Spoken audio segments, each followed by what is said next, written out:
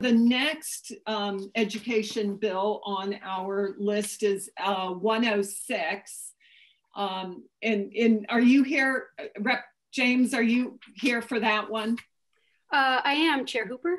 Yeah, please. So you now know how we handle it. If you could probably give us a high level so that we understand broadly what this is trying to accomplish, and we should be asking our questions around, you know, the reason you're in here. So the appropriations part of 106. So committee, if you pull out that bill, and we'll turn this over to you, Rep. James. Thanks, Chair Hooper. And I know I ought to be succinct, and I will be, but I do need to start by telling you a very quick story, which is that in 2019, I traveled to Denver to attend an education policy conference, a national conference with Chair Webb. And I attended a workshop, a presentation on community schools. And it was fascinating and inspiring. And I learned about community schools that had been established all over the country, but mostly in cities. And so I came home and I wrote to the Education Commission of the states and asked if this work was being done in any rural communities to their knowledge. And got an email back almost immediately saying that a leading example was Molly Stark Elementary in Bennington. So I just thought that was fantastic. And a couple months later, Chair Webb and I went down to visit Molly Stark. And on the day we arrived, a truck from the Vermont Food Bank was set up outside, and parents and families were walking over together to pick up boxes of fresh produce and recipes. We toured the school and saw a room that had been set aside for a dental chair, where a dentist from the community came to volunteer his time to provide basic preventive dental services to students.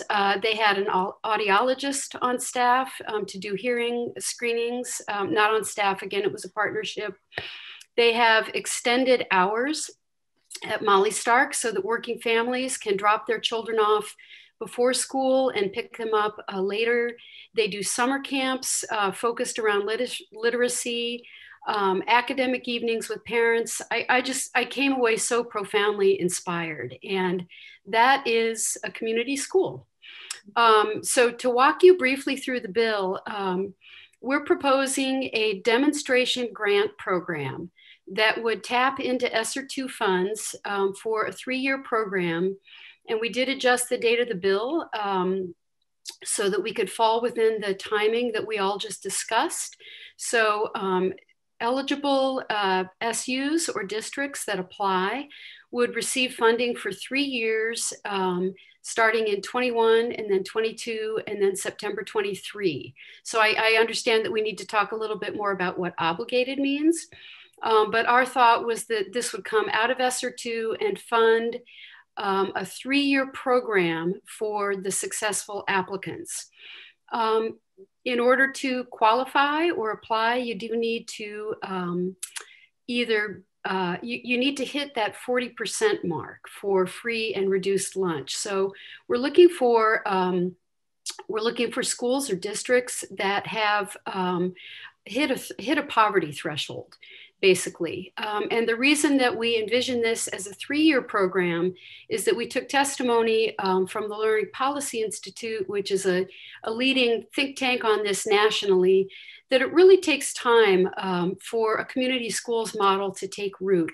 You spend a lot of the first year with your community schools coordinator, doing a needs assessment, mapping the programs that you might want to bring into the school from your community, and taking a look at the unique needs of your families and students.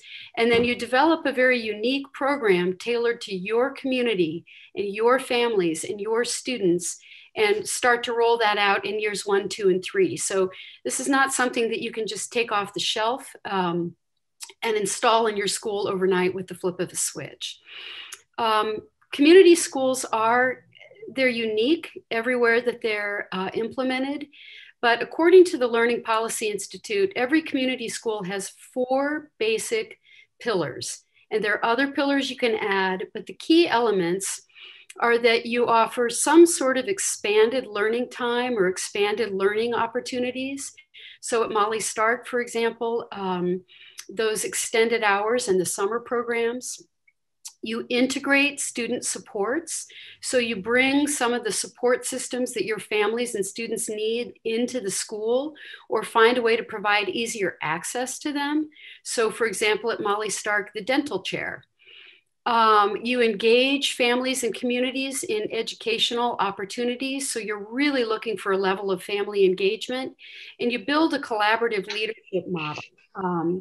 So as we envision this, the funds would be used either to hire a community schools coordinator, and we've taken extensive testimony. Research shows that designating a person to do this work is key to the success of the program. You can't just say to the social studies teacher, hey, why don't you do this in your spare time? So the funds would be used either to hire a community schools coordinator or to designate someone maybe who's already doing that kind of work to take over that position. According to the bill, I would imagine that maybe about 10 districts would qualify, maybe 12. And again, they would receive that funding for 3 years of ongoing work unless the AOE finds that they're not, that they're not fulfilling the needs of the grant. Gosh, I think that's an overview. I think that's a great overview. Thank you. Sure.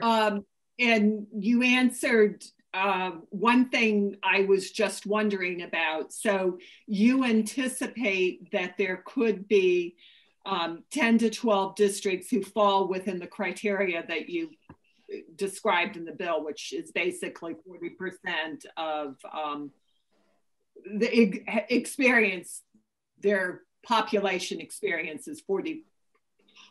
No, so I should clarify that. Okay. So I took a look at the free and reduced lunch stats on the AOE page. I downloaded their spreadsheet, and I did a hand count. So please don't quote me on this precise number, but there were about, I'm going to say 130 schools in Vermont that met that criteria.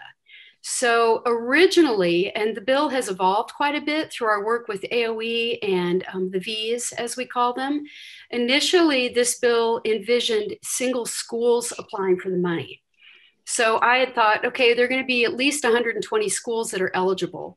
Then we decided it might be more effective to allow, and in testimony from the Vs, we decided it would probably be more effective and a better bang for the buck on the money to have the program be lodged at the district or even the SU level. So how it's worded now is that you have to have an eligible school in your district in order to apply. And I have to admit, I haven't done the math to see how many districts SUs contain those 120 eligible schools. Did that make sense? Yes. Thank you. Sure. We have some hands. Rep Feltus? Well, it's along those same lines. If I took the 1.529 that you're just thinking of appropriating and you divide it by the 330,000 over the 3 years, that's only 4.6. And I thought you meant schools, but maybe you mean a full district. Again, I understand the need or I understand what the purpose is, but again, that's not a very broad reach, I don't believe. So it's 1.5. Is that calculation correct? It's 1.529 per year. So per year. Per year. Okay. So and again, this is right. This is as bills evolve. The original thought was that the money would be used only to hire a coordinator. And I worked with the NEA, and you figured that that would hire 10, I think the math was that we would hire 10 coordinators, 10 schools, and then there was set aside money for the AOE. So as we shifted the idea sort of later in our testimony, to allow the funds to also be used to maybe designate a coordinator and implement the program, it became a little bit more that the AOE might have a little bit more flexibility, that it wouldn't be quite so rigid. So I could see, for example, one SU coming in with a grant application of $110,000 to hire a coordinator. Let's say that they're starting a little bit more from scratch. So one SU with, maybe they have 3 or 4 eligible schools, and they'll come in and say, we'd like the $110,000 to hire a coordinator. And that's what we're going to use it for. Another SU could maybe come in, well, we've got somebody already doing this work. We're going to designate them as the coordinator. We might need to raise their salary a little bit. And we might also use the funds within the grant to do X, Y, and Z work. And so it became a little bit more flexible. And when the AOE, assuming this bill moves ahead, the AOE, I think, is going to have to develop grant guidelines that accommodate that flexibility. And it's up to a max of $110,000 per application. And then again, we built in that money for the tech support at the AOE. So it could very well be that if I hauled out my calculator as the bill evolved very quickly in the last couple of days to allow this flexibility, that we might need to tinker with the amount a little bit. Okay, we need to get the amount right. I mean, that is so I think I just got confused. So we have demonstration grants that are allowed to districts of up to $110,000 a year. Yep. Does that mean they would receive these for up to 110 times 3 years, right, potentially? Okay, so potentially each district could receive $330,000 over the 3-year period. Yep, max. Max, yeah, and it could be less. The Agency of Education is going to manage this and is going to look at the requests and say, you get this much and the other one gets that much. But they have to live inside the proposed appropriation of 1.529, which is an annual appropriation over a 3-year period. And again, I assume that's from the ESSER's money also. Yep. Did I? Jim is shaking his head. No, who is? Jim. All right. Well, you know what? We probably ought to let Brianna show us what she understands this to say. The fiscal note may lay that out clearly. So I see 3 hands. Are they all questions about how the money works as opposed to policy questions? Yes, my question goes to, I think the bill only allocates 1.529 million total for the 3 years, and that's the issue. Okay, so let's figure that out. How about we let Brianna show us the fiscal note and see how the pieces come together. So Ms. Parker, excuse me, Ms. Parker. Thank you, Chair Hooper. I'm gonna go ahead and share my screen with you again, if that's all right. So this is for H.106, and I'll go ahead and just jump down here to the fiscal impact. Again, we are looking at using the ESSER funds for FY22 for the total amount of the appropriation of $1,529,000. And so from my understanding, this money must be appropriated in FY22 and to be used over the 3-year period as the way that I understood that. So, you know, I think that is kind of the span that we're looking at. Again, kind of raising the question of obligations versus use. So I don't know if Jim has anything to add to that as well. I just say this, I understand the language is the same. The 1.529 is over the entire 3 years. appropriated in fiscal year 22 for a 3-year period, according to what the bill language says. Okay. And so, Jim, maybe you can help me then, because we've had, and maybe I'm just having a math wiring crossing. We have talked quite a bit in committee about a maximum grant of $110,000 per school for, 10 to 12 schools. We've most often talked about 10 schools. Yeah, so we had an email exchange on this recently, prompted by a conversation with JFO as to how this worked. And so we went back both on the 101 and 106 with, I believe it was Chair Webb and with you, talking about it was an appropriation for over the 3-year period or each year. And what I got back from that recently was it's over the 3 years. So we can change that, but that's the way it's drafted now based on those email exchanges. That is certainly the way we're reading it. And more importantly, that's the way the fiscal note reads it. So that's a fairly substantial difference. And so it looks like there needs to be a conversation about that needs to be resolved before we can consider the bill or make a decision on the bill. Jim? Yeah, thank you, Madam Chair. Representative James, just getting back to the bill itself and putting aside the discrepancy and the, ongoing funding that's pictured here for 3 years, it sounds like a kind of a creative and unique program that could be very beneficial in a few cases. I'm wondering if this has proved successful, what's the next step? Would you then be looking, what's the sustainable funding to go beyond the next 2 or 3 years? Well, we talked about that in committee, Rep. Harrison, quite a bit. And it's envisioned as a very sort of defined 3-year demonstration grant program with an endpoint.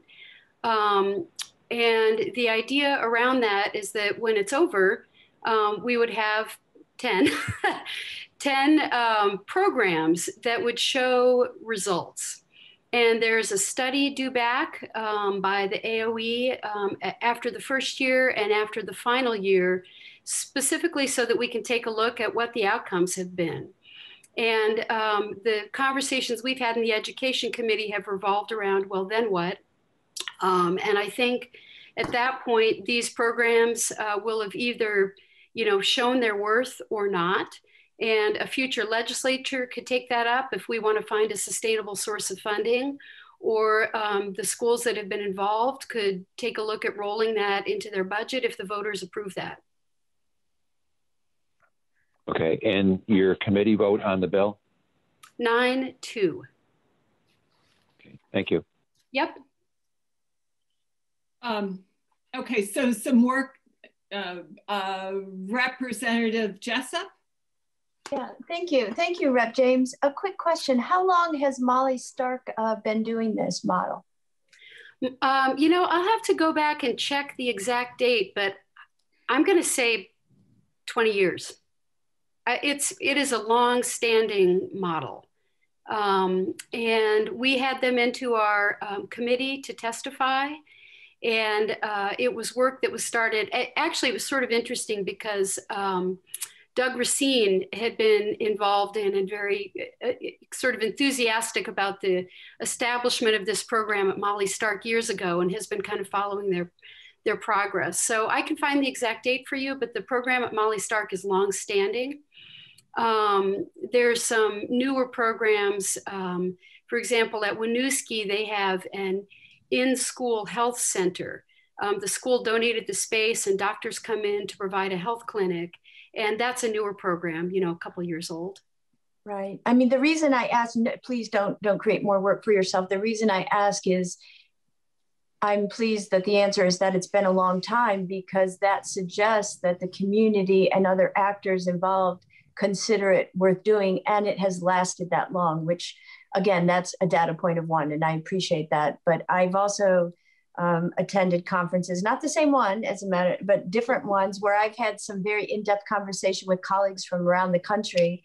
And I know, for example, the state of New Mexico has been doing some extraordinary work in this area too, and it has ended up decreasing the pressures on social services in the area. And it's in rural, impoverished communities, and in their case, they have a large Native American population as well. There were simply no dentists, period. So I think it's this demonstration project. I'll be curious to see where this conversation goes, but I think there is a parallel potentially in decreasing pressures on other budgets. But thank you. Yeah, thanks for pointing that out. That's one of those statistics is in the findings. They've done quite a bit of study work on some of the programs in New Mexico. And that was where we received the information that hiring a community schools coordinator is really key to the success of these. And I think they showed a social impact ROI of $7 for every dollar you invest in hiring a community schools coordinator, you get a $7 net, social impact ROI over time. And another program that's very innovative is called it's in McDowell County, West Virginia. And they have a county-wide model with community schools at the heart of it that's aimed at, it's basically a county-wide economic development and economic recovery program. The entire county is involved, social service agencies, businesses, all kinds of nonprofits, and they have the community school model as one impact of an economic revival in that rural county in McDowell County, West Virginia. Thank you.